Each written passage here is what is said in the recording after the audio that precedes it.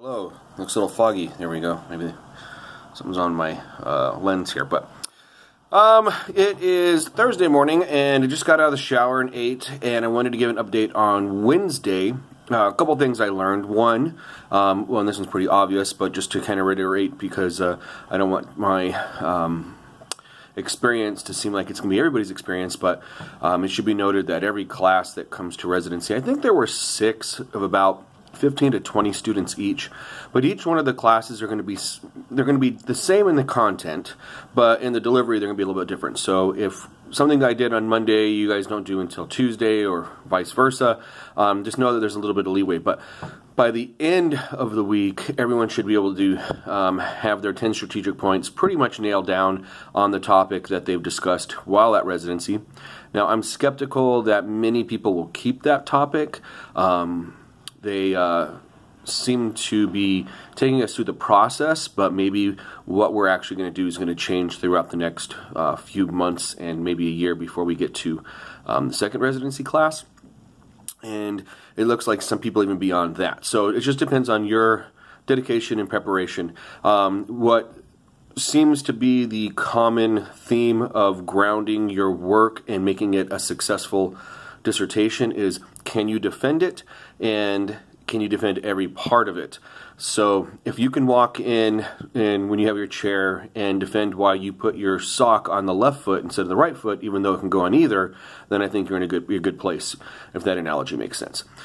But yesterday we went over a couple extra parts of the 10 strategic point in a little bit more detail. Talked about how to use certain methods and analysis tools. They give us a lot of resources to go to make sure we're successful with those things, and that's pretty cool. But a lot of the time is going to be spent one-on-one. Come up to the front or come around the corner outside the room, go sit in the lounge area with your instructor, and go over and scrutinize a lot of your points and get some one-on-one feedback, which is very, very helpful. I have to say that in the last 2.5 days since I've been here, I have learned more in these last 2.5 days than I have, at least on dissertation and research, than I have in all of my classes combined. But that's okay, because the classes are meant to be content classes, not research classes in most cases. But even in the research classes, I feel like I have to take theories and inquiry, for example, but I still feel like that's more theoretical based. It's still more classroom based, but this is actually getting out there and doing it. Now, we had a focus group that I was a part of. A couple of students were randomly selected out of each class, and I was fortunate enough to be a part of that. And what we did is we went in and talked about our experience and what we can do better. Part of that experience, or part of what they were looking for, is how can we get students to look at the course material, the reading material, the PowerPoints, etc. before coming to residency.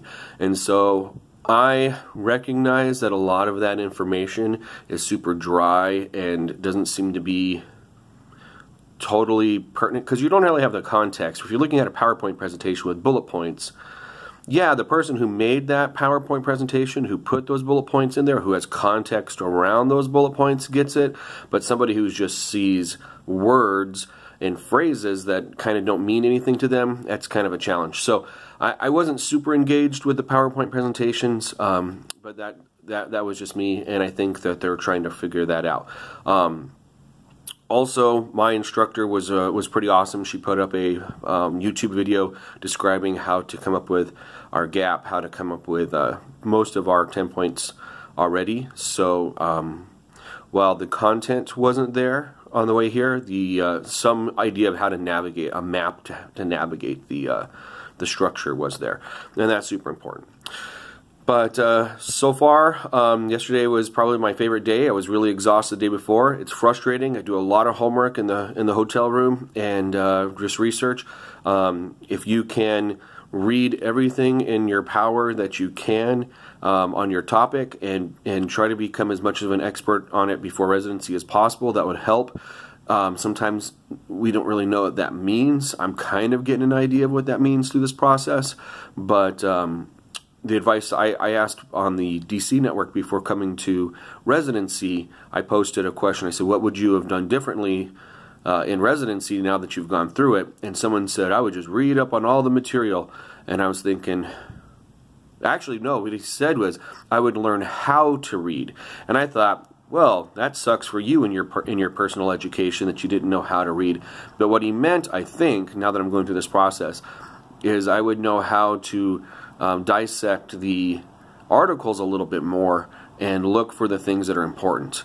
Now, I think the problem with that statement is most people can read the article, they know that there's parts to the article, but there's going to be a time when something just clicks. It's going to be this aha moment where you're like, the structure makes more sense.